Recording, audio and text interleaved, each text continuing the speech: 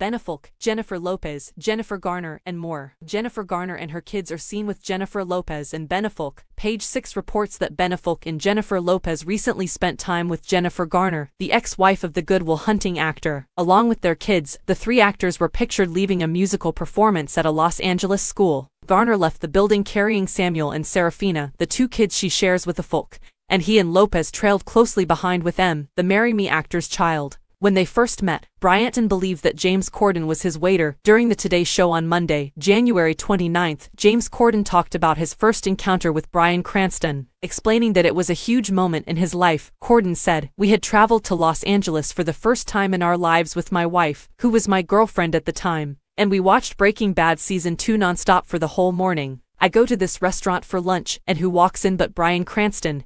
He went on, "I have never been more awestruck than I was at that precise moment in my life. After he went over and I said Bryan," Corden continued, to which Cranston cut him off and said, "Could I have some more coffee?" I asked right away. This development was confirmed by the talk show host. He remembered telling Cranston, "I've been watching the show this morning. Your performance is incredible. Thank you. May I please have a Diet Coke without ice?" he exclaimed.